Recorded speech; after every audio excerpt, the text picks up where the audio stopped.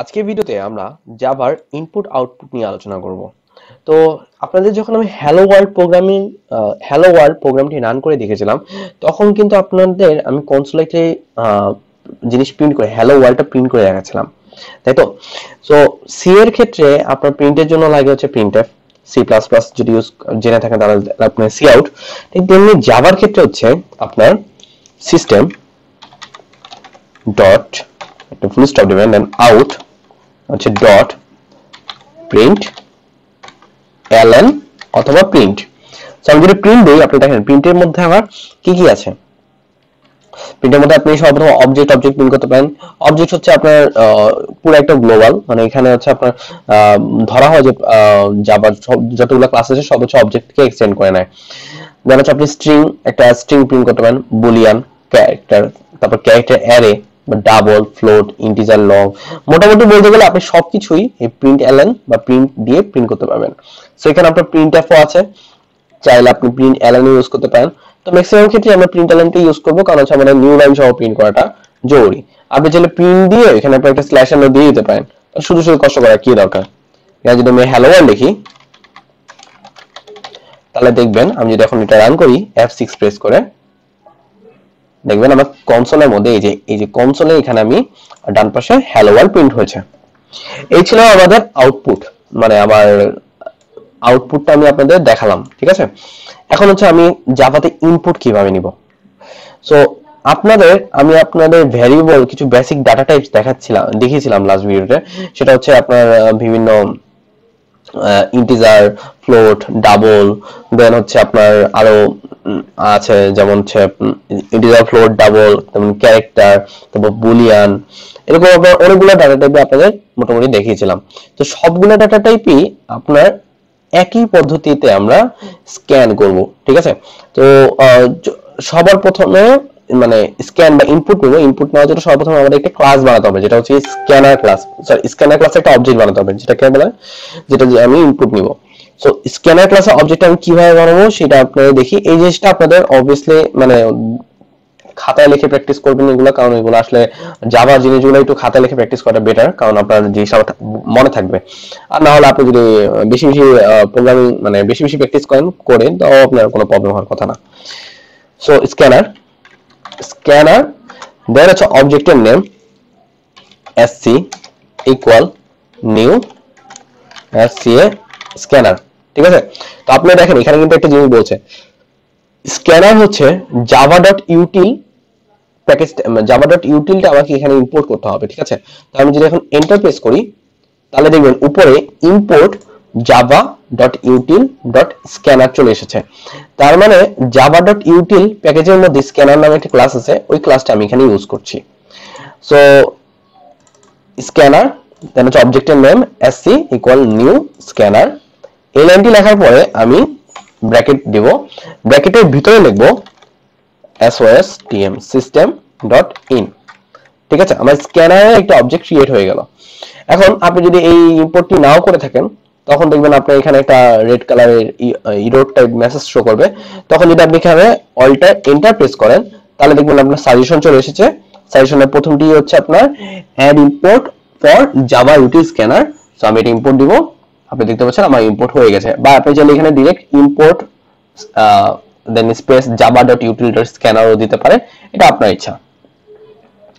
এই হলো আমার স্ক্যানারের একটা অবজেক্ট ক্রিয়েট হয়ে গেল। এখন এই স্ক্যানারের অবজেক্ট দিয়ে আমি আপনার বিভিন্ন ডাটা টাইপ ইনপুট নিব। সাপোজ আমি এখানে দেখানোর জন্য সাপোজ আমার কাছে একটা ইন্টিজার ইন্ট নাম দেন হচ্ছে আমার ফ্লোট নাম দেন হচ্ছে ডাবল নাম, ঠিক আছে? সো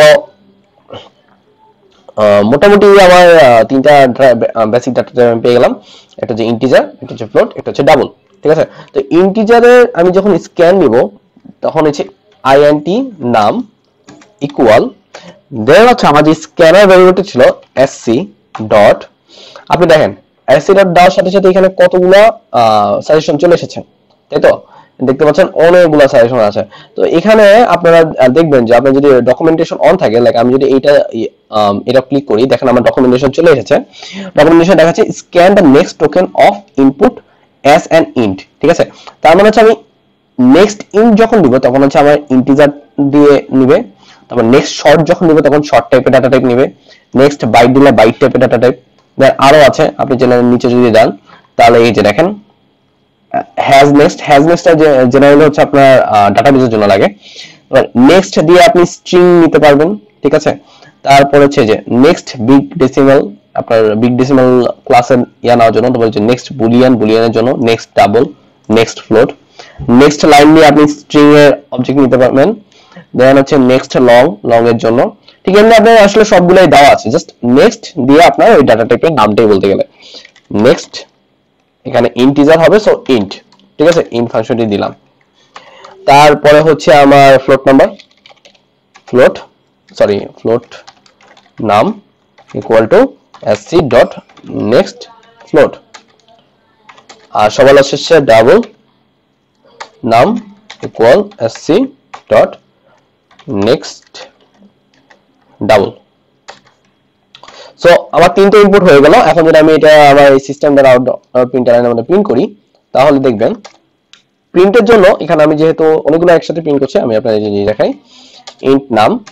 দেন হচ্ছে আপনি আমাদের যখন কনক্যাটিনেশন একটা ব্যাপার আছে, যে আমার যখন আমি কনক্যাট করব দুটা স্ট্রিংকে একসাথে জোড়া দিব, সিস্টেম ডট আউট প্রিন্ট লাইনের মধ্যে একসাথে জোড়া দিব, তখন কি করতে হবে আমার সি এর ক্ষেত্রে আমি যদি আপনি সি এর সিনট্যাক্সটা একটু লিখি, এখানে printf, দেন হচ্ছে আমি কি করতাম, দিস ইজ এ ইন্টিজার, দেন হচ্ছে পার্সেন্টেজ ডি, এভাবে লিখতাম না। তারপর সবার লাস্টে এখানে হচ্ছে এম্পারসেন্ট, যদি ইন্টিজার এ হয় তাহলে এ, সরি এম্পারসেন্ট না এ, এভাবে আমরা জিনিসগুলো লিখতাম আর কি সি এর ক্ষেত্রে।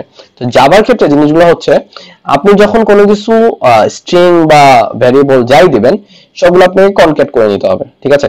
লাইক আমি যদি এখানে লিখি দিস ইজ এ ইন্ট, ঠিক আছে, দেন হচ্ছে আমি স্ট্রিং শেষ, আমি স্ট্রিংটা সেমিকলনটা শেষ করলাম।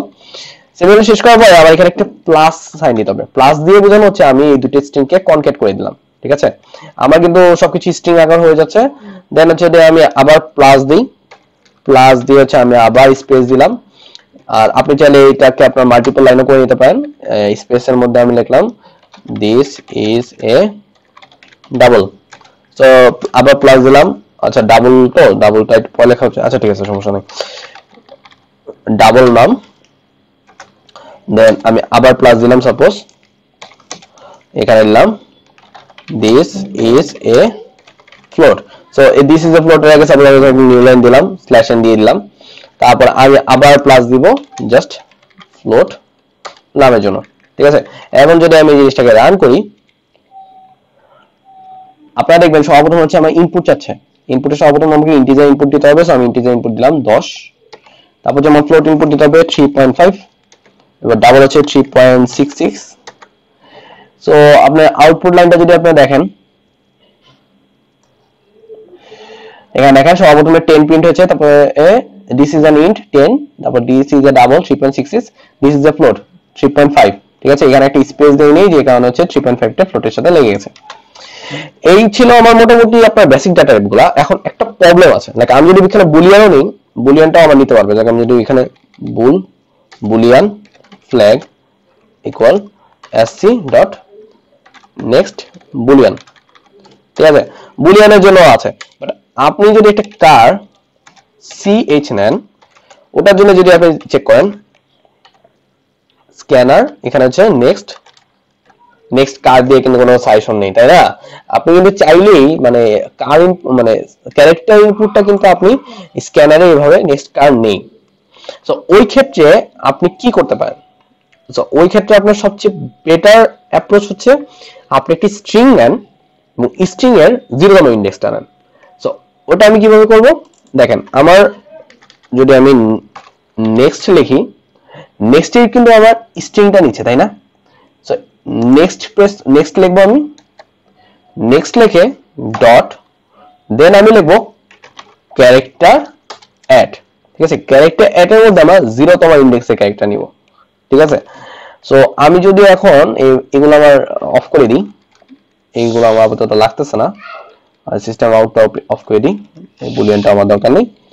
সো এখানে হচ্ছে আউট সিএচ, আমি যদি এখন জিনিসটা রান করি, সর্বপ্রথম হচ্ছে আমি একটা ক্যারেক্টার ইনপুট নেব, আমি ক্যাপিটাল লেটার এ দেই এবং এন্টার প্রেস করি, আপনি দেখবেন আমার আউটপুটে ক্যাপিটাল লেটার এ প্রিন্ট হচ্ছে। সো এইভাবে আমি হচ্ছে আপনার একটা ক্যারেক্টার নিতে পারি। এছাড়াও আপনি একটা এক্সেপশন হ্যান্ডেল করে একটা রকম ক্যারেক্টার একভাবে ক্যারেক্টার না যায়, আমি আসলে ওই জটিলতা না যেতে এই বেটার, আপনি বেটার হয় সবচেয়ে ভালো আপনি স্ট্রিং নেবেন, স্ট্রিং ইনপুট নেবেন, জাস্ট ওটা 0, ইন্ডেক্সটাকে ক্যারেক্টার হিসেবে নিয়ে নেবেন, এটা হচ্ছে আপনার বেটার অ্যাপ্রোচ। তো আজকের ভিডিওতে মোটামুটি এইটুকুই, মোটামুটি যেসব জিনিস কভার করার ছিল আমি মোটামুটি সবগুলাই কভার করেছি। আজকের ভিডিওটা আমি মূলত জাস্ট আপনাকে basic input output, জাভার basic input আউটপুটটা শেখালাম, পরবর্তীতে আমি অন্যান্য টপিক নিয়ে আলোচনা করব। আজকের জন্য এইটুকুই, ধন্যবাদ। ইউটিউবে আমার ভিডিওগুলো দেখার জন্য সার্চ বক্সের মধ্যে সায়েফ রিয়াদ লিখে সার্চ করবেন, এরপরে আমার চ্যানেল চলে আসবে। তো চ্যানেলে আপনারা সাবস্ক্রাইব বাটনে প্রেস করবেন এবং এই বেল বাটনে প্রেস করবেন, তাহলে হচ্ছে আমার লেটেস্ট ভিডিওর সাথে আপনারা আপ টু ডেট থাকবেন।